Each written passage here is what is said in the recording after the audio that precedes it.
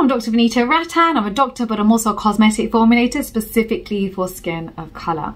So today's video is about mistakes you're making with your hyaluronic acid. I think a lot of people use it incorrectly.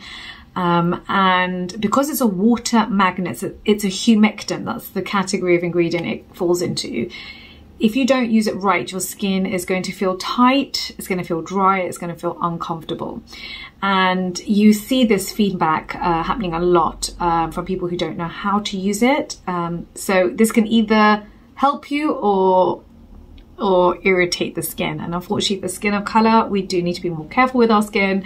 We don't want any form of irritation or inflammation on our skin, and dry skin tends to mean for us dull skin, and pigmentation tends to look darker.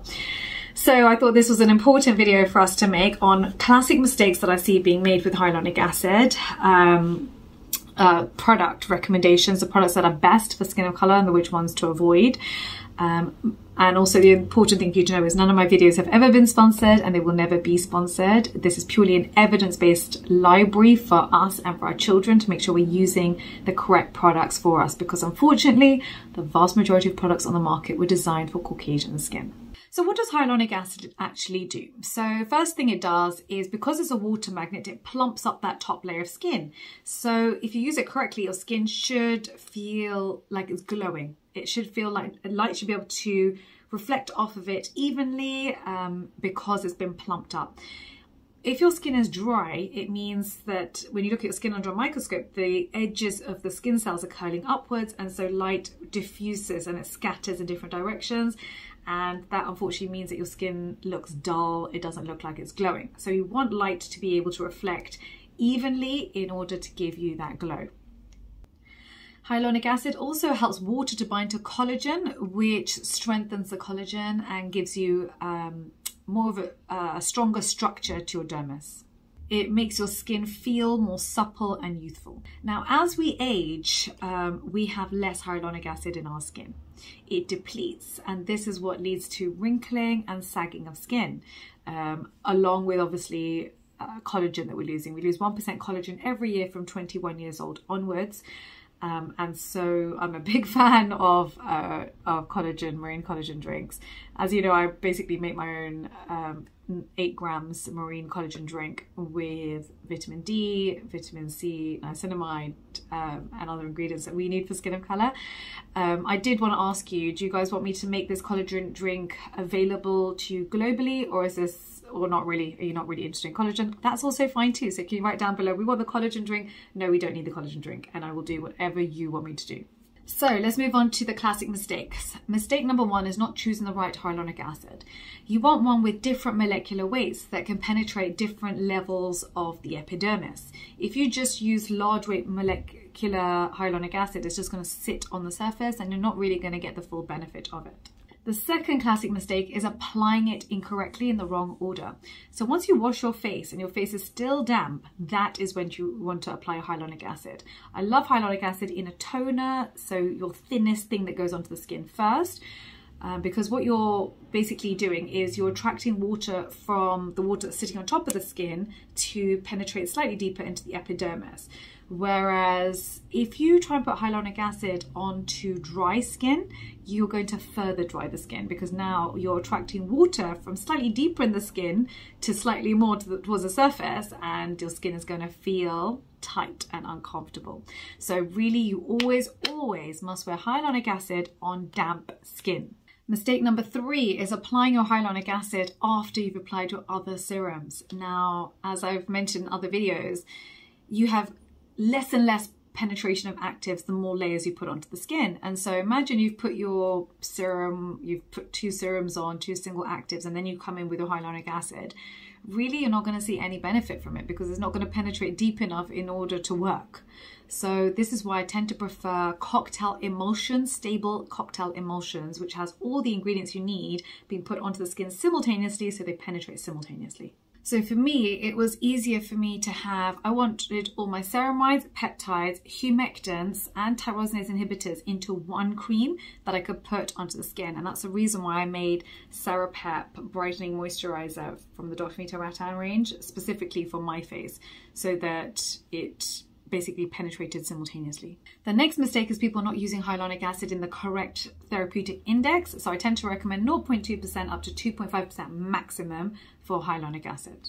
You really want this in a serum, a lotion, or a cream so that you are attracting water from the product deeper into the skin.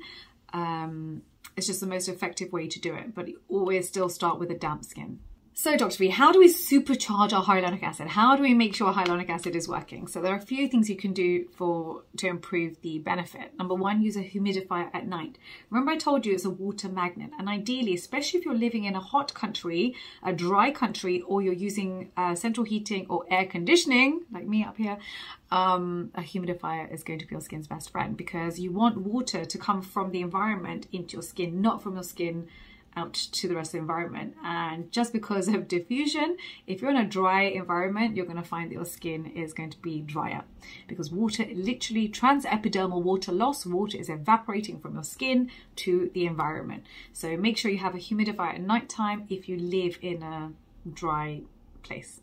I would say also I recommend barrier oils to lock the water in. So once you've used your hyaluronic acid serum, for example, you've got damp skin, hyaluronic acid, use your barrier oil to prevent any more water evaporating from the skin. I promise you the next day your skin is going to feel far more supple, your skin is going to feel more comfortable, and your pores are going to look minimized. Really, with hyaluronic acid, you do want to use it for a few months to notice any real benefit. Yes, you're going to notice the next day that your skin feels more hydrated, more supple, but for longer term benefits, it is going to take a little bit longer. Now, Dr. V approved hyaluronic acid products that are NAFE safe, meaning no denatured alcohol, no fragrance, no essential oils, and are also non-sponsored. So let's go through them now. Quickly, if you guys don't know what NAFE safe means, denatured alcohol is basically a volatile substance. It evaporates from the skin and takes water away with it. It dries the skin. It's the absolute worst ingredient you can put into your hyaluronic acid. Number two is fragrance. You don't want any fragrance in any of your products, because fragrance is the #1 cause of contact dermatitis, and for skin of color, that equals pigmentation. And the third one is essential oils. So essential oils is a skin sensitizer. In fact, I'm going to do a whole video. There's a documentary right now on Netflix about essential oils and how they've been marketed, and interestingly they are talking about essential oils being a skin sensitizer and people encouraging others to use essential oils on the skin, which is an absolute mistake. And I'm so glad finally putting it on Netflix means that it's becoming mainstream that essential oils is not good for the skin, and especially for skin of color.